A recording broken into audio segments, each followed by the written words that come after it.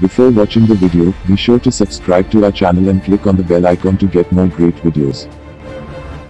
मैंने अपना रिवॉल्वर करोंडिया के हवाले कर दिया और लिहाफ में घुसकर ऐसा सोया कि अगले रोज 12 बजे के करीब जागा। करोंडिया होटल के काउंटर पर बैठा हुआ था। इसने माथे पर हिंदुओं की तरह तिलक लगा रखा था। पास ही एक तिश्तरी में लोहान से लग रहा था। इसके पीछे दीवार पर कृष्ण महाराज की तस्वीर शीशे में जुड़ी हुई थी, जिस पर रतन जो के फूलों का हार पड़ा था। मुझे सीढ़ियां उतरते देखकर वो गद्दी से उठा। इसके आगे एक कमरा था। कमरे में आकर इसने मुझे एक संदूक में से तंग मोरी वाला हिंदुआना पजामा, खद्दर का एक कुर्ता और नया कंबल निकाल कर दिया। ये सामने गुसल खाना है, नहाकर इसी कमरे में रहना, अभी बाहर मत आना।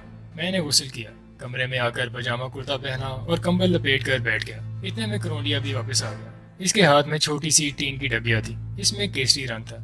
इसने उंगली इस रंग में डुबोकर मेरे माथे पर तिलक लगाया और बोला, यहाँ किसी से बात मत करना। मैंने सबको यही बताया है कि तुम मेरे गूंगे भांजे हो, समझ गए? और मेरे जाने की थोड़ी देर बाद आना, खाना मिल जाएगा, फिर तुम ऊपर कमरे में जाकर सो जाना। मैं इस बकबक से जान छुड़ाकर पठानकोट की तरफ निकल जाना चाहता था, लेकिन मेरे पास फूटी कोड़ी भी न थी। मैं यहाँ से कुछ भारतीय करेंसी लेकर आगे जाना चाहता था। ये रकम मुझे करोंडिया स्मगलर से एक सोचे समझे मंसूबे के तहत हासिल करना थी।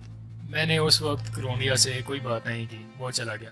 15 मिनट बाद मैं भी कमरे से बाहर निकलकर होटल के सामने वाले कमरे में आया, जहाँ कुछ ग्राहक बैठे चपातियों के साथ दाल सब्जी खा रहे थे। कांसी की छोटी छोटी प्यालियों में दाल और सब्जी पड़ी थी। भूख से मेरा हाल बुरा हो रहा था। मैं एक खाली मेज के पास कुर्सी पर बैठ गया। करोंडिया ने काउंटर पे से नौकर को आवाज दी, तोताराम को दाल भाजी दो, ओए मोडो। दाल सब्जी और 2-4 चपातियाँ एक थाली में मेरे आगे रख दी गई। मैं 2 मिनट में चपातियाँ चट कर गया और मजीद मंगवाई, वो भी खा गया। छोटी छोटी चपातियाँ थी। मजीद मंगवाई तो करोंडिया ने काउंटर पर से मुझे घूर कर देखा, जिसका मतलब था कि मुसलमानों की तरह नहीं, हिंदुओं की तरह खाओ। मैंने फौरन हाथ खींच लिया। खाने के बाद मैं जीना चढ़कर ऊपर वाले कमरे में चला गया। पलंग पर लेटा तो एक बार फिर नींद ने हमला कर दिया। शाम तक सोया रहा। उठा तो 6 बज रहे थे। बाजार की दुकानों में बत्तियां रोशन थी। करोंडिया एक कीमती धसा ओढ़े होटल के बाहर खड़ा नौकरों से सीढ़ियां धुलवा रहा था। मुझे देखकर इसने इशारे से करीब बुलाया और मेरे कंधे पर हाथ रखकर नौकरों से बोला, मैं तोताराम को डॉक्टर के पास ले जा रहा हूँ, पीछे से ख्याल रखना। वो मुझे बाजार में से गुजारता हुआ राम बाग की तरफ चला। राम बाग से कुछ फासले पर पुराना गिरजाघर था, जिसके अकब में गंदे नाले के साथ साथ एक कच्चा रास्ता शरीफपुरे की तरफ जाता था। सर्दियों की शाम का सुरमई अंधेरा फैला हुआ था। हम इस रास्ते पर चलने लगे। करोंडिया कहने लगा, परसों रात में तुम्हें लेकर 6 हरटा जाऊंगा। वहां से ट्रेन में बैठकर हमें गुरुसरस्तानी जाना होगा और फिर तुम्हें सरहद पार करा दूंगा। लीडर को जाकर कहना माल पहुंचा दिया है, रकम मैंने वसूल कर ली है। इसमें से आधी रकम का माल खरीद कर स्मगल करवा दूंगा और आधी रकम कराची वाले सेठ को पहुंच जाएगी और वहां से वसूल कर ली जाएगी। मैंने करोंडिया से कहा कि मुझे लीडर लाहौर वापस पहुंचकर इस फेरे के 10,000 रुपये देगा, मगर मैं चाहता हूँ कि आधी रकम मुझे इंडिया में अदा कर दी जाए, ताकि मैं यहाँ से अपनी मर्जी से कुछ चीजें खरीद कर साथ ले जा सकूँ। करोंडिया ने चौंक कर मेरी तरफ देखा। यहाँ से क्या खरीदोगे? यहाँ खरीदने को क्या है, इलायचियाँ ही हैं, वो मैं अगले हफ्ते यहाँ से स्मगल करवा रहा हूँ। मैं अपनी भाभी और बहन के लिए 2-4 कीमती बनारसी साड़ियाँ खरीद कर ले जाना चाहता हूँ, मैंने कहा। करोंडिया ने सरजनिश के अंदाज में कहा, तुम नए इस काम में पड़े हो, ये ख्याल दिमाग से निकाल दो। क्या तुम अपने साथ हमें भी पकड़वाना चाहते हो? खामोशी से परसों रात वापस सरहद पार कर जाओ, अगले फेरे आओगे तो देखा जाएगा। चलो अब वापस होटल चलते हैं, मुझे भूख लग रही है। हम वापस चल दिए। मैं अब तेजी से एक नए मंसूबे पर गौर करने लगा था। मैं अपना हक इस बदमाश स्मगलर के पास छोड़कर नहीं जाना चाहता था। वैसे भी मुझे रुपयों की कदम कदम पर जरूरत थी और इस वक्त मेरी जेब में वाकई एक फूटी कोड़ी भी नहीं थी। होटल पहुंचकर हमने इकट्ठे बैठकर खाना खाया। खाना क्या था, बस वही दाल सब्जी और छोटी छोटी चपातियाँ थी। इस पर पाबंदी ये लगा दी गई थी कि मुसलमानों की तरह खाना ना खाऊं, हिंदुओं की तरह खाऊं और भूखा रहूं। खाने के बाद मैंने करोंडिया से कहा, मैं इंडियन फिल्म देखना चाहता हूँ। इसने गुस्से से मेरी तरफ देखा और कहा, बाऊ, तुम यहाँ स्मगलिंग का फेरा लगाने आए हो और ये तुम्हारा पहला फेरा है। अनाड़ी हो, अभी कच्चे हो, तो तुम अपने साथ मुझे भी मरवा दोगे। जाओ ऊपर जाकर खामोशी से सो जाओ। मेरा टारगेट अब ये करोंडिया स्मगलर ही था। मैं महज रात के 12 बजाने के लिए सिनेमा जाना चाहता था, क्योंकि करोंडिया ने मुझे बताया था कि वो रात 12 बजे होटल बंद कर देता है। सिनेमा जाने की इजाज़त ना मिलने पर मैंने अमृतसर शहर की सैर की इजाज़त चाही, मगर वो मुझे अकेला होटल से कदम भी बाहर रखने की इजाज़त नहीं दे रहा था। मैंने बेहतर यही समझा कि चुपके से कमरे में जाकर लेट जाऊँ। चनाचा मैंने ऐसा ही किया।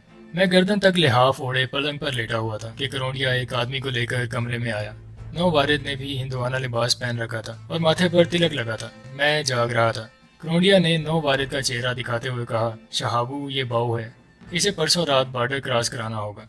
शाहबू ने झुककर मुझे गौर से देखा और बोला, बाऊ जी कभी पहले बॉर्डर क्रॉस किया है? रौंडिया कहने लगा, ओए नहीं यार, ये इसका पहला फेरा है, आहिस्ता आहिस्ता सब कुछ सीख जाएगा, आओ मेरे साथ। वो दोनों कमरे से निकल गए। इस वक्त रात के 9 बजे थे। कमरे में पुरानी तर्ज की सिंगार मेज पर एक टाइम पीस रखा था। मैं इसकी सेकंड की सुई को आहिस्ता आहिस्ता हरकत करते देख रहा था। मैं बहुत कुछ सोच रहा था। जब घड़ी ने 10 बजाए तो मैं पलंग से उठा और कंबल ओढ़ कर नीचे आ गया। करौंडिया काउंटर पर बैठा रजिस्टर पर हिसाब किताब लिख रहा था। 2-3 ग्राहक बैठे चाय पी रहे थे। इनमें से एक सिख सिपाही भी था। मैं एक खाली मेज पर जाकर बैठ गया। करौंडिया ने मुझे घूर कर देखा, फिर नौकर से कहा, ओए तोता राम को चाय दो। हिंदू मुलाजम ने चाय की प्याली मेरे सामने लाकर रख दी। मैं एक खास निगाह से काउंटर का जायजा ले रहा था। मैं एक निहायत अहम मौके की तलाश में था जो मुझे नहीं मिल रहा था, मगर खुशकिस्मती से सिख सिपाही ने उठते हुए कहा, परशोतू मेरे साथ चलकर हंसी लाल को कहो कि सवेरे मामला तय कर ले, नहीं तो इसकी खैर नहीं। करौंडिया ने सिख सिपाही की तरफ देखा और बोला, महाराज वो एतबारी आदमी है, तुम फिक्र न करो, परशोतू मेरे सामने चलकर बात करो। करौंडिया ने मेरी तरफ देखकर इशारे से बुलाया। मैं चाय की प्याली उठाए इसके पास चला गया। इसने चूंकि वहां मुझे गूंगा मशहूर कर रखा था, इसलिए इशारों से समझाया कि कुछ देर के लिए काउंटर संभालो, मैं अभी आता हूँ। मैं काउंटर के पीछे रखी गद्दीदार ऊंची कुर्सी पर बैठ गया। करौंडिया सिख सिपाही के साथ चला गया। मैंने गहरी निगाह से इर्द गिर्द देखा। 2 ग्राहक कोने पर मेज पर बैठे चाय पीते हुए बातों में मसरूफ थे। होटल का एक मुलाजिम कोने वाले नलके पर गर्म पानी से प्याले और कांसी की थालियां धो रहा था। मैंने आहिस्ता से काउंटर की नीचे वाली दराज खोली। इसमें एक चाकू, पेंसिल, कागज और एक बड़ी कॉपी थी। मैंने मजीद नीचे वाली दराज खोली तो मेरे जिस्म में खुशी की लहर दौड़ गई। इस दराज में पीछे की तरफ नोटों की एक गड्डी रखी हुई थी। ये 100 के भारतीय नोट थे। मैं काउंटर पर कंबल डालकर झुक गया। नीचे हाथ डालकर मैंने नोटों की गड्डी निकाल ली और अपने कुर्ते की जेब में रख ली। अब मैं वहां से जितनी जल्दी हो सके फरार हो जाना चाहता था। करौंडिया किसी वक्त भी आ सकता था। मैं आहिस्ता से उठा और काउंटर के सामने टहलने लगा। मैंने सिगरेट सुलगा लिया और सुकून से टहलता हुआ होटल की सीढ़ी से उतरकर बाजार में आ गया। मैं ये जाहिर कर रहा था जैसे मैं सामने वाली दुकान पर पान खाने जा रहा हूँ। सर्दी की वजह से बाजार खाली था। पान वाले हिंदू की दुकान खुली हुई थी।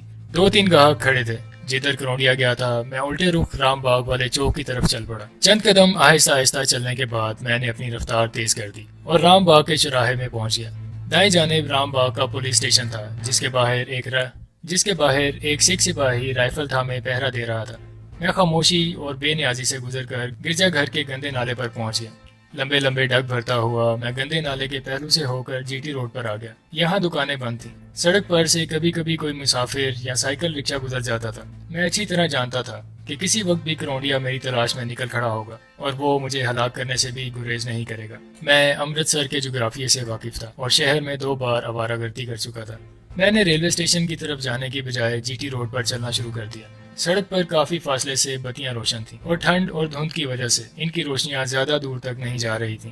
राम तलाई वाली बाउली पीछे रह गई थी। अब मुझे बहुत बड़ा खतरा दरपेश था। रात को गश्त करने वाले सिपाहियों का कोई भी दस्ता मुझे मिल सकता था। मेरी जेब में 100 के भारतीय नोटों की गड्डी थी। सिपाही मुझे पकड़कर थाने ले जा सकते थे या फिर मुझे इस रकम से भी महरूम कर सकते थे जिसकी मुझे अशद जरूरत थी। मेरी बाईं जानिब एक मैदान था। यहाँ कभी बैसाखी का मेला लगा करता था। मुझे मालूम था कि इस मैदान के आगे जाकर दिल्ली की तरफ जाती रेलवे लाइन आ जाती है। मैदान में घास कहर की वजह से गीली थी। अंधेरा मेरे चारों तरफ फैला हुआ था।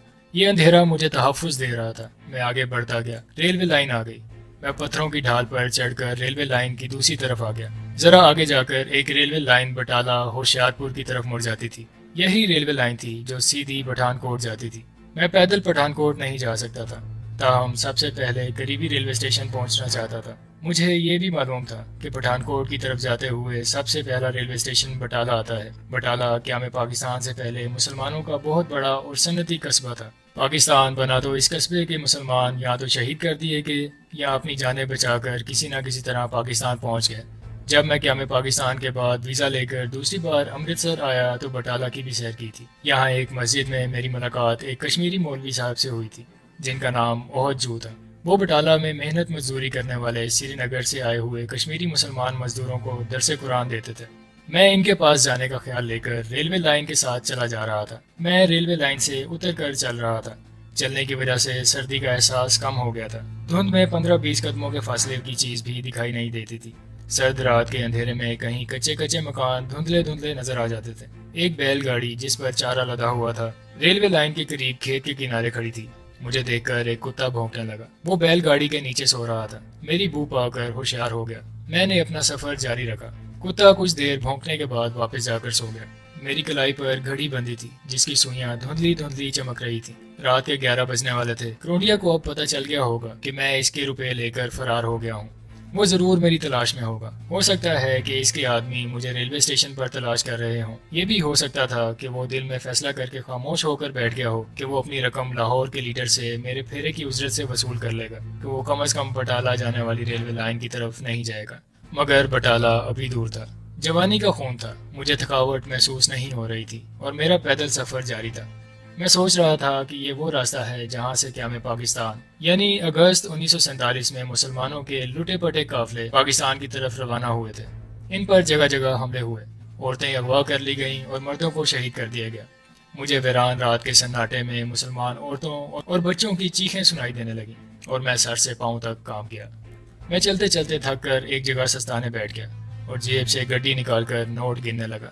4,500 کی رقم تھی۔ گویا میرے پھیرے کے 10,000 میں سے 5,500 کم تھے، لیکن میرے لیے یہی رقم کافی تھی اور میں اس سے اپنے مشن کے لیے بہت سے کام لے سکتا تھا۔ تھوڑی دیر سستانے کے بعد پھر چل پڑا۔ 11:15 بج گئے۔ 1:30 بجے رات میں پھر ایک جگہ سانس لینے کے لیے بیٹھ گیا۔ میرے پاس ریوالور بھی نہیں تھا۔ میں نے سوچا مجھے ریوالور ساتھ لے کر آنا چاہیے تھا۔ میں پھر چل پڑا۔ رات کے 3 بجے دور سے بٹالہ کی اونچی دیوار اندھیرے میں ابھرتی نظر آنے لگی۔ قصبے کے باہر ایک بتی بھی روشن تھی۔ جب میں بٹالہ کے رنجیت سنگھ دروازے کی طرف بڑھا تو 2 کتے بھونکتے ہوئے میری طرف بڑھے۔ میں نے پتھر پھینک کر انہیں بھگا دیا۔ بٹالہ کے قصبے پر گہری خاموشی چھائی ہوئی تھی۔ بازار سنسان تھے۔ میں بٹالہ کی واحد مسجد کی طرف بڑھنے لگا۔ یہاں کئی ایک مسجدیں ہوا کرتی تھیں، مگر قیام پاکستان کے بعد صرف ایک مسجد سری نگر کے کشمیری مولوی اوہجو کے حصے میں آئی تھی۔ باقی مسجدوں پر ہندو اور سکھوں نے قبضہ کر لیا تھا۔ ایک سکھ چوکیدار لٹ زمین پر پٹکھاتا اور آواز لگاتا ہوا میرے قریب سے گزرا تو بولا، کون ہو جوان؟ میں نے کمبر اپنے سر پر اس طرح ڈال رکھا تھا کہ میرے ماتھے کا تلک نظر نہیں آتا تھا، پھر بھی میرا لباس ہندوانہ تھا۔ میں نے ہاتھ جوڑ کر کہا، مندر دیوی بھدر کالی کی پوجا کرنے جا رہا ہوں مہاراج جی۔ لالا اتنی رات کو کہاں جا رہے ہو؟ مہاراج ویدوں کا پاٹ کرنا ہے، براہمن ہوں، کائست براہمن ہوں، منتروں کا چاپ بھی کرنا ہے۔ میں نے فوراً کہا، جاؤ جاؤ لالا، دماغ نہ کھاؤ۔ سکھ چوکیدار یہ کہہ کر لٹ زمین پر مارتا آگے بڑھ گیا۔ میں تیزی سے بازار میں گھوم کر ایک تنگ گلی میں داخل ہو گیا۔ یہ گلی آگے جا کر اس بازار میں آ جاتی تھی جس کی نکڑ پر مسجد تھی۔ مسجد کا دروازہ اندر سے بند تھا۔ میں نے آہستہ سے دستک دی۔ میری ٹانگیں تھکان سے چور ہو رہی تھیں، نیند غائب تھی اور پاؤں دکھ رہے تھے۔ ایک جوتا بھی پھٹ گیا تھا۔ میں نے 2-3 بار دروازہ کھٹکھٹایا۔ اندر سے کوئی جواب نہ ملا۔ غالباً مولوی صاحب حجرے میں لحاف اوڑھے گہری نیند سو رہے ہوں گے۔ میں دستک بھی آہستہ آہستہ دے رہا تھا۔ میں دیوار سے مسجد کے صحن میں اتر گیا۔ صحن کا فرش برف کی طرح ٹھنڈا تھا۔ سامنے مسجد کے محرابی 2 دروازے تھے جن پر نمدے پڑے ہوئے تھے۔ ایک جانب مولوی صاحب کا حجرہ تھا۔ حجرے کا دروازہ بند تھا۔ میں نے دروازے پر دستک دی۔ تیسری دستک پر اندر سے آواز آئی، کون ہے بھائی؟ میں نے کوارٹر کی درج کے ساتھ منہ لگا کر کہا، السلام علیکم مولوی صاحب، دروازہ کھولیے، مجھے ایک ضروری کام ہے۔ اس وقت کیا کام آن پڑا ہے؟ کون ہو تم؟ میں مسلمان ہوں، دروازہ تو کھولیے۔ میں ٹھٹر رہا ہوں۔ حجرے میں خاموشی چھا گئی۔ پھر دروازہ کھل گیا۔ سامنے ایک سفید ریش نورانی صورت والا سرخ و سفید امام مسجد کھڑا مجھے نیند میں ڈوبی آنکھوں سے تک رہا تھا۔ مولوی صاحب نے میرے کپڑوں اور ماتھے کے تلک سے اندازہ لگایا کہ میں ہندو ہوں۔ کہنے لگے، لالا جی آپ تو ہندو ہیں، آپ نے السلام علیکم بھی کہا، کیا بات ہے؟ اور آپ اتنی رات کے مسجد میں کیا لینے آئے ہیں؟ مولوی صاحب میں ہندو نہیں بلکہ مسلمان ہوں، اندر آنے کی اجازت دیں تو سب کچھ بتاؤں گا۔ مولوی صاحب پیچھے ہٹ گئے۔ آ جاؤ۔ وہ حیرانی سے مجھے دیکھ رہے تھے۔ انہوں نے حجرے کا دروازہ بند کر لیا تو میں نمدے پر بیٹھ گیا۔ مولوی صاحب کچھ پریشان سے تھے۔ بھائی تم کون ہو؟ کہاں سے آئے ہو؟ اگر تم مسلمان ہو تو تم نے ہندوؤں جیسا حلیہ کیوں بنا رکھا ہے؟ میں نے مولوی صاحب کو ایک فرضی کہانی سنا دی۔ یہ کہانی پہلے ہی تیار کر رکھی تھی۔ میں نے انہیں بتایا کہ میں ہندوانہ بھیس میں غیر قانونی طور پر انڈیا کا بارڈر کراس کر کے آیا ہوں۔ میرے والدین پاکستان میں دفن ہیں۔ وہ پٹھان کوٹ کے رہنے والے تھے۔ ہمارے وہاں ایک حویلی تھی جس کی ایک کوٹری میں انہوں نے بھارت سے ہجرت کرتے وقت زیوروں کی ایک گٹھی دفن کر دی تھی۔ وہ اکثر اس گٹھڑی کی باتیں کیا کرتے تھے۔ ان کے مرنے کے بعد میں اکیلا رہ گیا اور مجھ پر مذاہب کے پہاڑ ٹوٹ پڑے۔ جب بڑا ہوا تو خیال آیا کیوں نہ پٹھان کوٹ جا کر اپنے باپ کی حویلی میں سے وہ زیورات نکال کر لے آؤں۔ اس خیال سے میں نے ویزا حاصل کرنے کی کوشش کی مگر ناکام رہا۔ میں نے ایک اسمگلر سے ساز باز کی اور اس نے مجھے بارڈر کراس کرا دیا۔ میں امرتسر ریلوے اسٹیشن پر پٹھان کوٹ جانے والی گاڑی کا انتظار کر رہا تھا کہ ایک سکھ سپاہی کو مجھ پر شبہ ہو گیا، لیکن میں وہاں سے بھاگ اٹھا اور امرتسر سے پیدل ہی ان کے پاس آیا ہوں۔ مولوی صاحب مجھے شک کی نظروں سے دیکھ رہے تھے۔ بولے، تمہیں میرا پتہ کس نے بتایا تھا؟ اس سے پہلے میں ایک بار امرتسر کا چکر لگا چکا ہوں، تب میں بٹالہ بھی آیا تھا اور میں نے یہ مسجد بھی دیکھی تھی۔ مجھے یہ بھی معلوم ہوا تھا کہ بٹالے میں صرف ایک یہی ایسی مسجد ہے جہاں ایک کشمیری مسلمان مولانا باجماعت نماز پڑھاتے ہیں۔ دیکھو بھائی، اگر میں تمہاری کہانی سچی بھی مان لوں تو میں سوائے اس کے تمہاری کوئی مدد نہیں کر سکتا کہ تمہیں رات اپنے حجرے میں رہنے کی اجازت دے دوں اور صبح رخصت کر دوں۔ میں کوئی خطرہ مول نہیں لے سکتا۔ اگر کسی کو پتہ چل گیا کہ میں نے بھارت میں غیر قانونی طور پر داخل ہونے والے ایک پاکستانی کو پناہ دے رکھی ہے تو پولیس نہ صرف مجھے گرفتار کر لے گی بلکہ وہ اس مسجد پر قبضہ بھی کر لے گی، اور یہاں جو 5 وقت اللہ کا نام لیا جاتا ہے، مسلمان اس سے بھی محروم ہو جائیں گے۔ اس لیے گزارش ہے کہ اب تم آرام کرو اور دن نکلتے ہی پٹھان کوٹ جانے والی ریل پر سوار ہو جاؤ، اور خدا کے لیے کسی سے یہ ذکر نہ کرنا کہ میں نے تمہیں اپنے حجرے میں پناہ دی تھی۔ میں خود بھی مولوی صاحب کو خطرے میں نہیں ڈالنا چاہتا تھا، بلکہ میرا مقصد صرف یہ تھا کہ کچھ دیر وہاں آرام کر کے آگے روانہ ہو جاؤں۔ مولوی صاحب کی گھبراہٹ بھی درست تھی۔ ایک پاکستانی جاسوس کو پناہ دینے کے جرم میں انہیں قید بھی ہو سکتی تھی۔ ظاہر ہے مجھ پر پاکستانی جاسوس ہونے کا لیبل بڑی آسانی سے چسپاں کیا جا سکتا تھا۔